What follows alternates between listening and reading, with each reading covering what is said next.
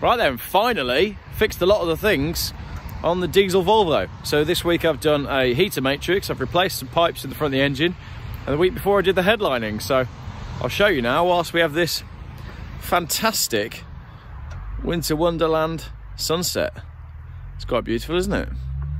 Whilst the kids throw snowballs at each other.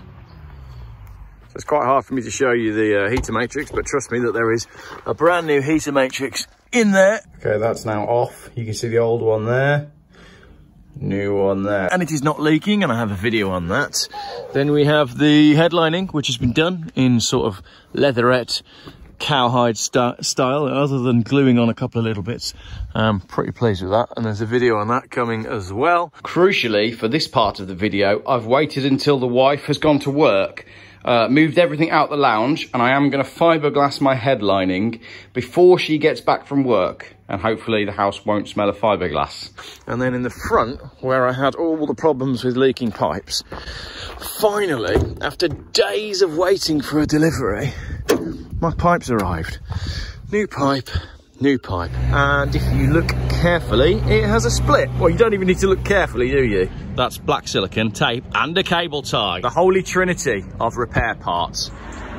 My pipe has still not arrived in the post, so today we have gone elite level. That is some silicone, a patch from an inflatable lilo, some tape and some cable ties. The holy trinity of car repair, backed up by an inflatable lilo repair patch. We are going out in the Volvo today. No longer leaking. So that really is rather exciting to have this car done, and the oily patch that was being thrown all over the bonnet, a sort of black mixture of oil and coolant, has gone. Self-opening bonnet look.